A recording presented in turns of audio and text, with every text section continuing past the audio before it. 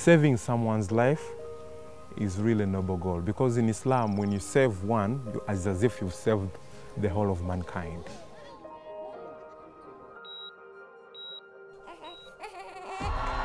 Donald J. Trump is calling for a total and complete shutdown of Muslims entering the United States until our country's representatives can figure out what the hell is going on. America has no truer friend than Great Britain. Tonight, British servicemen and women are engaged from air, land and sea. Their mission? To remove Saddam Hussein from power and disarm Iraq of its weapons of mass destruction.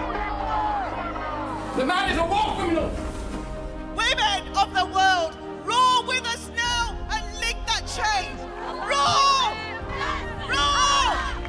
Roar! Islam is coming to get you.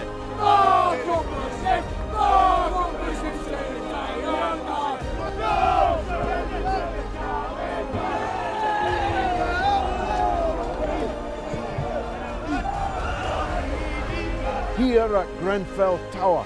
So when you use the internet today to send and move and share information, We all fall sick, rich and poor.